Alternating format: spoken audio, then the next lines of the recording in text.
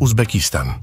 You might recognize this name, or perhaps it's an exciting new revelation for you. If you're familiar with this nation, chances are the recognition stems from its unique features, including Silk Road heritage, or inspiring Islamic architecture, and the captivating beauty of its endless deserts. However, the exploration doesn't end there. There's so much more to uncover. But before we go further exploring Uzbekistan, make sure to hit that subscribe button and turn on notification for our upcoming documentaries on travel and geography. Uzbekistan, officially named the Republic of Uzbekistan, stands as a prominent Central Asian nation. Covering an expansive 447 square kilometers, it boasts a diverse landscape with deserts and mountains that render certain regions unsuitable for habitation. Despite this, approximately 35 million people inhabit this vast land, making it the most populous country in Central Asia. Uzbekistan shares borders with several countries in Central Asia: Kazakhstan to the north, Kyrgyzstan to the northeast, Tajikistan to the southeast, Afghanistan to the south, and Turkmenistan to the southwest. Tashkent, the capital city, takes center stage, serving as a major destination for visitors. During the Soviet era, Tashkent held significant importance as a trading hub, ranking as the second most populous Soviet city after Moscow and St. Petersburg. Presently, it is home to around 3 million residents. Unlike having a coastline, Uzbekistan boasts lakes and rivers within its borders, with the Aral Sea, once one of the world's largest lakes, now diminished.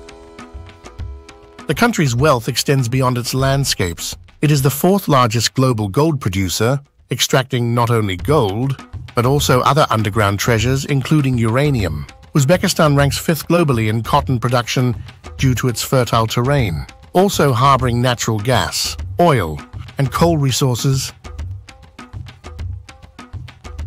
Uzbekistan remained a prominent living center in Central Asia, serving as a crucial trading point between China and Europe along the Silk Road.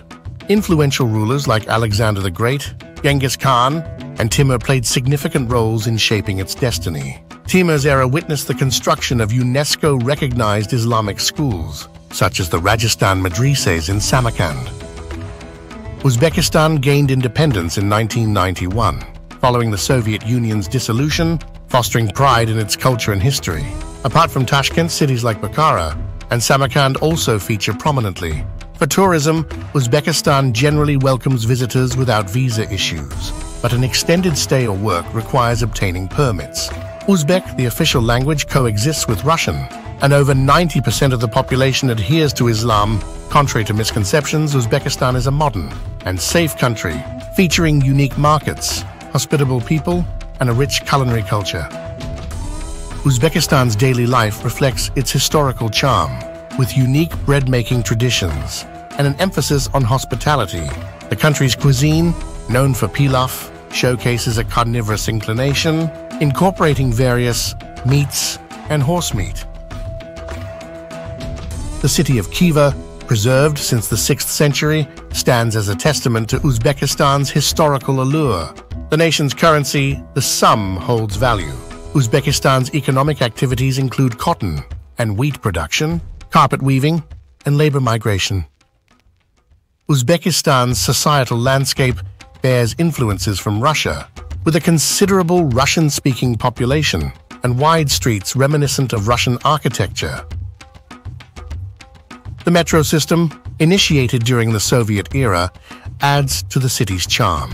Despite its cultural richness, earning a living in Uzbekistan may not be as lucrative, prompting a significant flow of the population toward European and American countries. While it may not be an economic powerhouse, Uzbekistan offers a unique blend of culture, cuisine, and historical significance. Uzbekistan's rich cultural tapestry extends beyond its historical sites and culinary delights to encompass daily life and societal dynamics. Tashkent, with its population of 3 million, echoes a familiarity with Russian influence. This connection is strengthened by the prevalence of both Uzbek and Russian languages on signs, particularly in the capital. Modernization is gradually transforming Uzbekistan, with Western chain stores making their presence felt. However, The country has not escaped the challenges of poverty, as evidenced by the sight of children begging on the streets of Tashkent. Pigeons painted in vibrant colors are used as a means of earning money, reflecting the resourcefulness of the local population. The socio-economic landscape of Uzbekistan is marked by an average minimum wage of 320s, while ordinary workers earn around 500s. Notably, a significant portion of the young population migrates to European and American countries in search of better economic opportunities. Despite not being a top-tier destination for earning a living, Uzbekistan plays a significant role in the global market, exporting these commodities to other countries. One distinctive aspect of Uzbekistan's economic landscape is its thriving carpet weaving industry. This art, predominantly carried out by Uzbek women, produces exquisite handcrafted carpets that find their way into local bazaars, supporting livelihoods and preserving cultural traditions. The commitment to traditional craftsmanship is also evident in the preparation of Uzbek bread, a process that involves meticulous care and passion. The devastating earthquake that struck Tashkent in 1966 with a magnitude of 8 left a lasting mark on the city. Over 36,000 buildings were destroyed, leading to substantial reconstruction efforts with support from the Soviet Union. Today, the city stands as a testament to resilience, boasting modern structures interspersed with remnants of its historical past. Relationships in Uzbekistan are deeply rooted in cultural values, with a strong emphasis on family ties and communal support.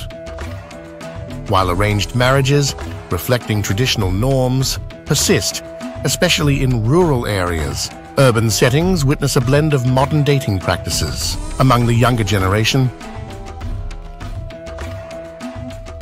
public displays of affection tend to be more reserved. Modern influences, including social events and online platforms, play a role in connecting individuals. Uzbekistan experiences a diverse climate with distinct seasons. Summers are hot, particularly in the lowland areas, with temperatures often exceeding 40 degrees Celsius. Winters are generally cold, especially in the northern regions, with temperatures occasionally dropping below freezing. Spring and autumn offer milder temperatures, making these seasons more favorable for travel and outdoor activities. Uzbekistan places a strong emphasis on education, with a system that includes both primary and secondary levels. Tashkent State University and the National University of Uzbekistan are prominent institutions, contributing to higher education, offering a range of disciplines. The country continues to invest in its academic infrastructure to foster intellectual growth and contribute to the development of a skilled workforce.